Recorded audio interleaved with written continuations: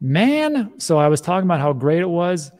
And then for the article for Ukraine and Russia, they just sent missiles to the port. What the hell? Let me see something. No, leave it to Russia to screw up a good day. Russia and Ukraine. Let's see. Well, they may have bombed the port. I wonder if they bombed the grain. That'd be the dumbest thing. But I mean, who knows?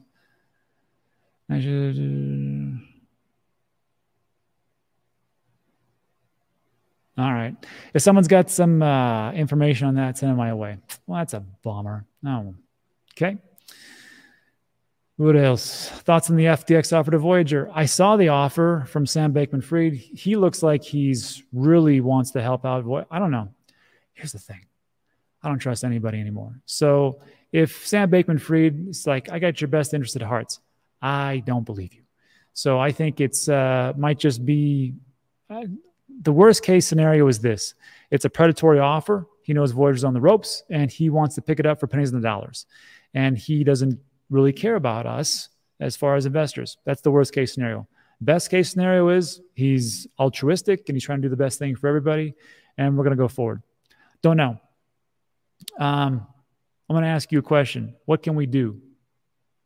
What can we change this in any way, shape, or form? Can we, are we a part of this process? We're not. Only worry about the things that you can change. And I can't change that.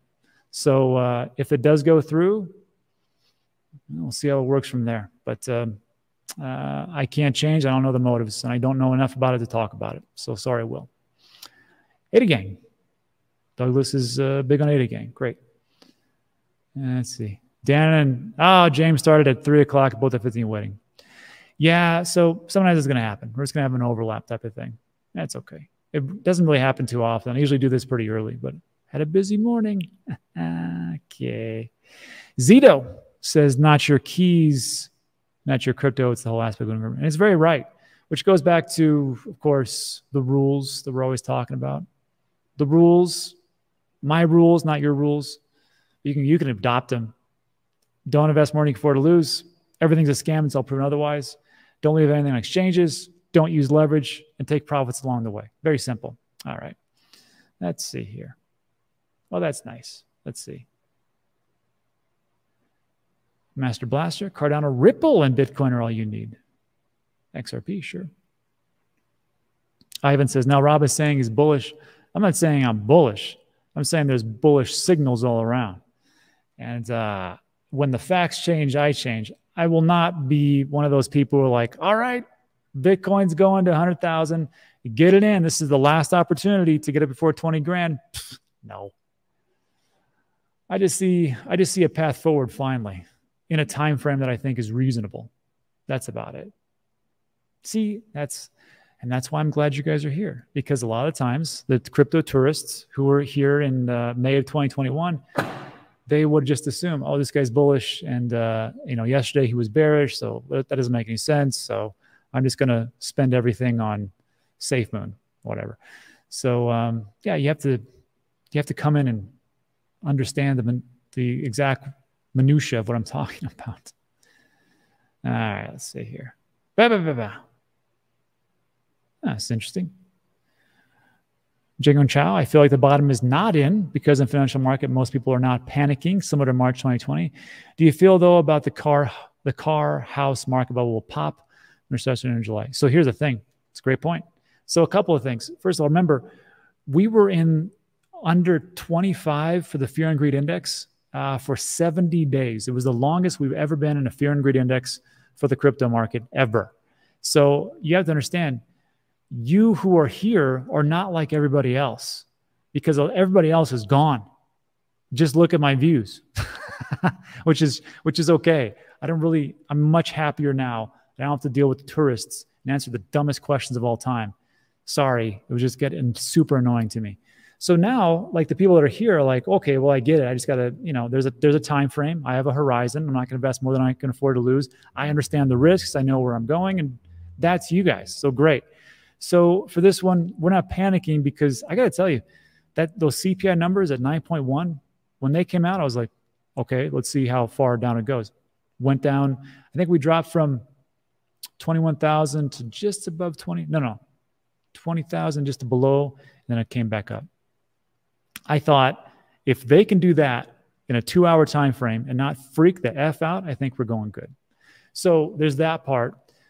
The unemployment rate is another concern, but we're at 3.6%. Normally, for typical, what people consider an acceptable is between 4 and 5%. That number of unemployment rate should go up. However, there are a lot of people looking for jobs. I just had a guy here yesterday fixing the dishwasher. He was a plumber. And we're like, hey, man, I need a plumber out for our sports complex. We're going to put some more bathrooms in. He goes, I don't have anybody. It's just me. I used to have 15 people. I can't find anybody. Nobody wants to work. And I'm like, where are these people? Where are they going? And I asked him this. I'm like, where are all your workers going? He's like, I have no idea, but they don't really work too much. So I'm like, this is a big problem. So unemployment rates, I mean, unless people are going and, well, it wouldn't make sense because employment rate was high. That means they have to go to the unemployment office. They have to get those checks and fill out the forms, but they're not. And that's why it's at 3.6%. Let's see what it is now, but I don't think that's that high. The big thing, though, is the housing market. We see there's an increase of supply. There's a reduction in demand. As those rates go up, people can't afford a $450,000 single level home in America. That's the average price in America, $450,000 for a house. Can you afford that at 5.5%? What is that, like $3,000 a month? It's pretty crazy. James comes here and gives me a sticker of $20. Thanks, James. Keep it by Cardano. That would be great. But thanks for the money. I appreciate it. See, that's so nice. He does we do a live stream at the same time. He comes over and gives me $20. Here you go, kid. Don't spend it all in one place. Thanks, buddy. Rob, how do we escape the macro? As the saying goes, you can't fight the Fed. It's true.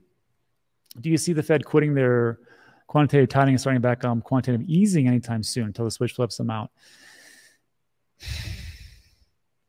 It all depends. It all depends on where the numbers come from and what numbers they pick, and if they're actually combating inflation adequately and whatever they consider to be an adequate fighting of inflation. Remember, the numbers were skewed. I think we all know that at 8.5%, and it was not transitory. So when they take a look at these numbers, there's a lot of things that they can play around with. But the real question is, to me, the real question is this. How is the GDP doing? Because we already had a reduction in Q1. If we get a second reduction of GDP in Q2, which I think we will, that means we're officially in a recession. And then, of course, all the people flip out. That is the bigger question. So maybe at that point, then they start firing up those printers and going, well, worked pretty well last time. And we'll see how it goes again. They could do that very easily. I mean, what's a couple trillion among friends? We'll see.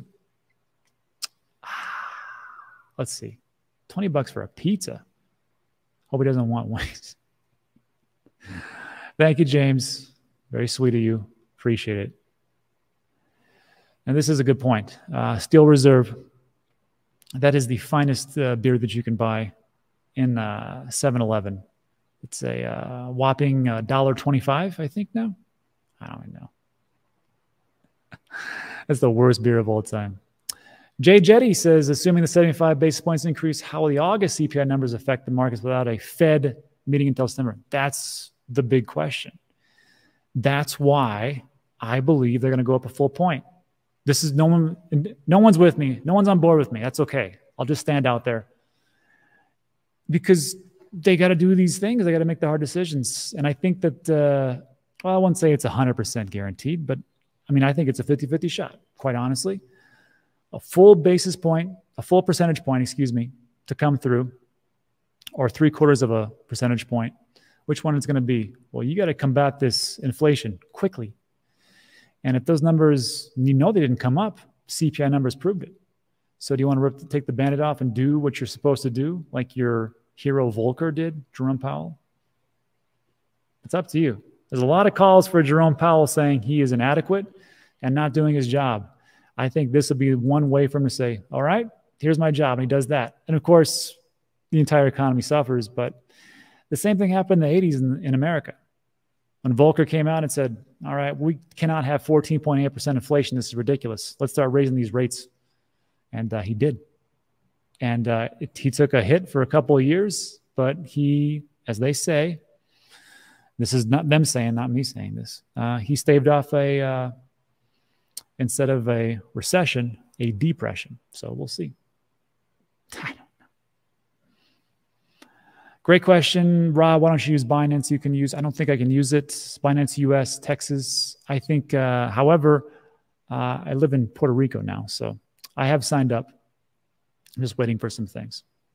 And then I'm going to have somebody from Binance come on actually and talk to you guys. All right. Mountain Man Bear finally. No, it's just me being lazy. Let's see. This is a great question, Marty. Rob, based on the info we have presently, what percentage would you put into crypto versus housing right now?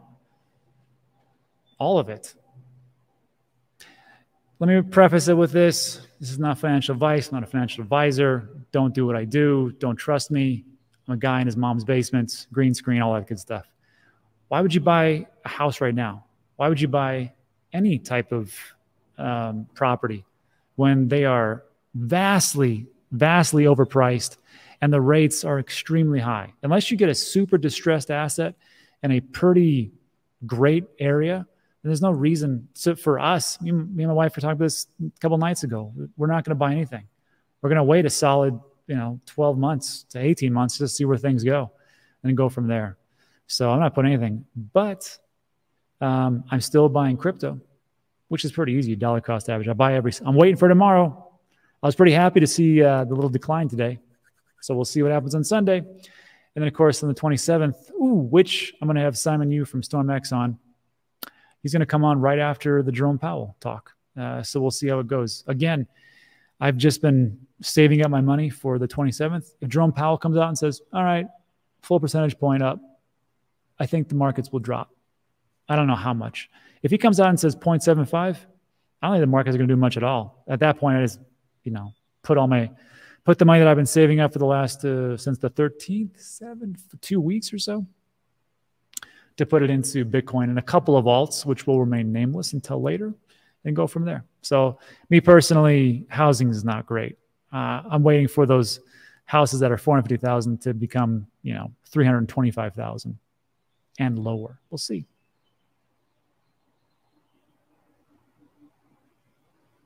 I am a Miller Lite guy. That's the only time I get super serious. Michael Payne, how was I not modded yet? I'll give it to you. Let's see.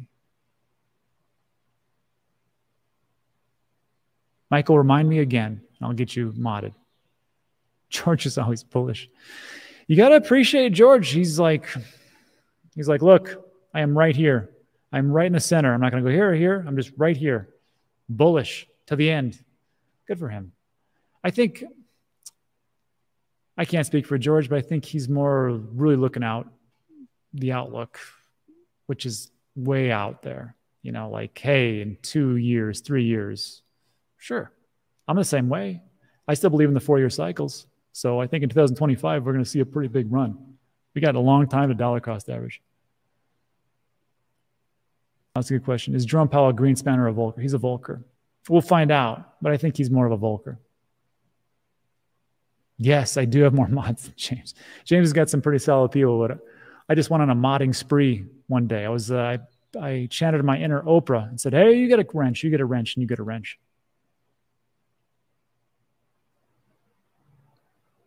No. Terrence says Bitcoin's going to 3,895 by March of next year. That's very precise.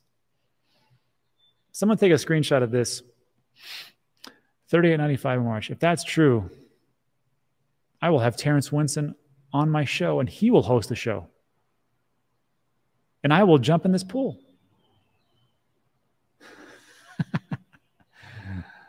Yes, Michael. Let's stop this little thing. Just rip off the Band-Aid and let's get the road to recovery. I agree.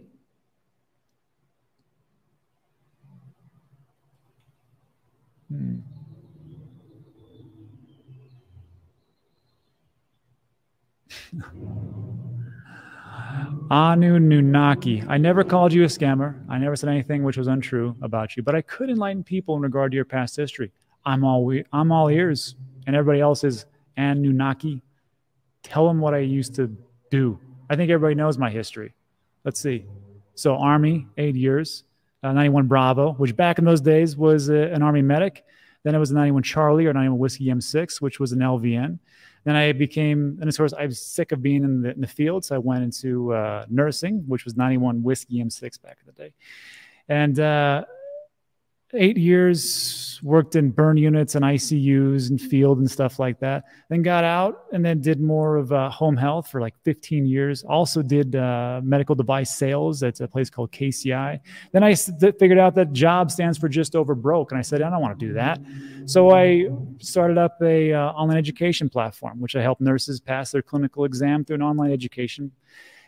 And of course, it was a pretty lucrative type of business. And of course, along the way, it was also real estate and investing just for my wife. And we did a lot of things with that. Not just mostly retail, no commercial, apartments and mostly houses.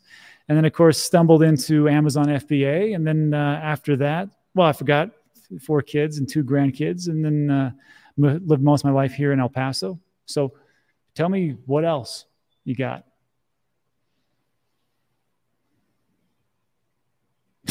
That was a long rant.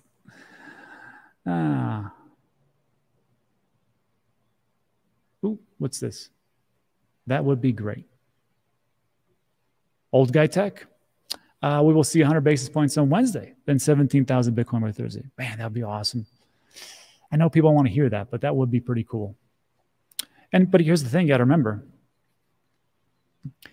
Right now, the price of Bitcoin at 21.4, whatever it is that cheap or is that expensive? Well, it's expensive. I mean, if it goes to 17K, duh, obviously, Rob. But are you here for next week? Are you here for 6 months? Are you here for 2 years? Are you here for 5 years? Or are you here for 10 years? Then you have to ask yourself, what's my time frame? What's my risk tolerance? And do I think this is risky? Or do I think this is expensive? Or if it's inexpensive? That's the big question you have to ask yourself. Thanks. Thanks, Capo. James in the house. I would like to use Binance too. So most of the time, remember, I'm in Texas, so I can't use Binance. I'm an American. And in Texas, you couldn't use Binance US. I moved to Puerto Rico last year. Now we vacation here in Texas. But I could have used Binance, but I was using Voyager the whole time. And that didn't go out so swimmingly well. And now I'm using back to Coinbase. So I'll be starting up Binance US in a little bit. Just waiting for authorizations and stuff. Wow. My friend just bought a house. Well, congratulations. That's good. You know, I got to tell you, 5.5%. When we first bought like this, we bought this house in 2003. And the rate was 7.25 or 7.35%. I thought we were getting a great deal. So it just depends on what you think is awesome. Like 5.5%. I remember I was talking about refinancing back in the day. And that was one of the rates. Like it was below 6. I was like, wow, below 6. That's crazy. So just what it is. What? Robert Liu hit 1 million steps in SWEATCOIN. Oh, I forgot to tell you guys, there's a change. So for SWEATCOIN, you know that free app? Did I say it's free? It's free. There's a free app called SWEATCOIN. It's been around for 3 years. Depending on the day you look at it, it's between number 1 and number 5 health and fitness app in the globe on Apple, iOS, and Android. So anyhow, there's a link in the description. Let me show you what it looks like.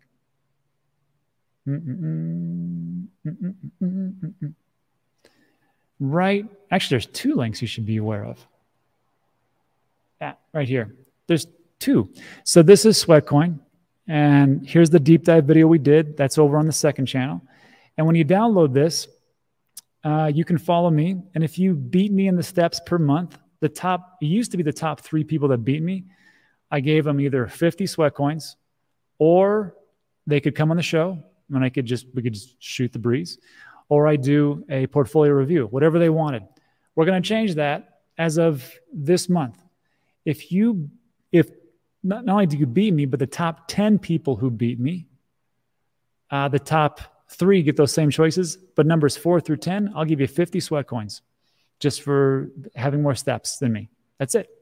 I'll put the rules, and we're building it out on the website. You can check it out. So that's it. So just download the app. It's free, you know, and then start walking. Get off your duff and start walking. And then also there's another one. This is S Miles Bitcoin. It's another app that's free that you can, instead of earning sweat coin, you earn Satoshis. It's right there. And that's also free. So, and you know what's great about that? Here's what's great about that. You can use them both at the same time. Crazy, I know. So download and start download those and get the stepping. That's it. Not the app. I don't like stepping. I need to write you in my will. More trades than you'll be. Yeah. Yeah. Well, we'll see the spreads. James says the spreads are pretty ridiculous. We'll see. I don't know. Voyager's got all my StormX. I still have StormX on. I have some StormX on Voyager, but most of it I have BGX token. But I took a lot off because I saw we all saw the writing on the wall, right? Right? All right. What if he says 200? 2 percentage points. Armageddon. Not for me. I got to tell you, between us, if Jerome Powell goes, you know what? We've discussed this here at the Federal Reserve and all the governors, and we've decided that we're going to have to raise this by 2 percentage points, and we'll reevaluate in August. If that happens, I will be the happiest person on this planet, because you know what's going to happen? All that money that I was stocking away, waiting for these cliffs to happen, that's what's going to happen. It'll fall off the face of the cliff. TradFi will hit. Crypto will hit harder. It will drop, and I will buy like crazy. Chance of that happening? 0.5%.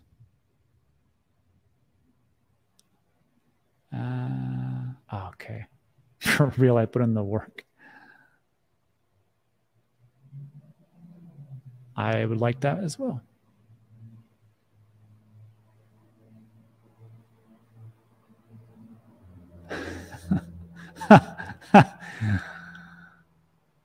It's the best answer is no way, dude. A little hopium, so you buy and they pull the rug again. Time will tell. I don't know. Like, it really just depends on what you want to get into. Remember, just because you're dollar cost averaging into a specific token, crypto, doesn't mean it's going to come back. I always talk about a dash of salt. And what I mean by a dash of salt is, here, let's just look it up. I'll show you. A dash of salt. A dash of salt. What is that? So there was this great crypto called Salt not too long ago in 2017, and it was awesome. And it was supposed to be the next big lending platform. And it topped out at $14, and it came down here. And you can dollar cost average and maybe make something out of it. That's a long time not to make a lot of gains. So that's Salt. Dash is a little bit different. Dash actually has made a little bit of a comeback, I think, number 92. But that one again, you know, pretty darn high. Wow, 1349. And of course, you could dollar cost average down here, but it would take you a long time to get that back. So that's why, I mean, in all honesty, I invest into one of the safer ones and the most volatile asset class. So look, that's 2017. And come back here. Now look, we're down here. So if you bought here, that pretty much, well, remember, like I bought, let me show you something. You know where I bought? Right here. 11,000, 15,000, 17,000. That's where I bought. And I got one time lucky, like 8,500 or something. But it took me a while, but I just kept going for 3 years and it worked out okay. But it took me quite a bit of time. But remember, every time you dollar cost average, it brings your cost basis down. So that's just one of those things. That's good. Who wants to be? That's good. Teju, you're already a moderator. Tesla, you're a moderator. Capo, you're a moderator. Nick, aren't you a moderator already? Beardy's like one of the first ones. It used to be One Mullet. One Mullet's too busy making a bunch of money, trading and whatnot. Robert, you're a moderator. Where did Tommy go? No, Tommy's a moderator.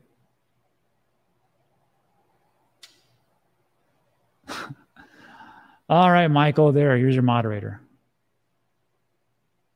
Crypto McFly. I got a lot of moderators. Why do I do that? Community. Now, there's just one thing I ask for to be a moderator. You guys cannot ban somebody just because they say something that they were ticked off at me or something like that, or they call me a scammer or whatever else. Oh, you gotta let them vent. And they say something like ridiculous, you know, like Rob drinks Steel Reserve or something. I mean, something crazy way out there. Then of course ban them, but give people their due. Let them vent. It's okay. Everybody's going through some kind of war internally, so that's okay. I'm just gonna. My thing is this: I will just show up. That's all I got to do. I just have to show up and take the hits and keep going. I will grind everybody down to powder because I'll just keep showing up. Don't you stream at Twitch? I don't stream at Twitch. Easy, Beardy. Those are fighting words. Although, if it's the only thing available, I will drink those. Well, actually, that is true. I don't know if anybody's had Keystone Light. It's great.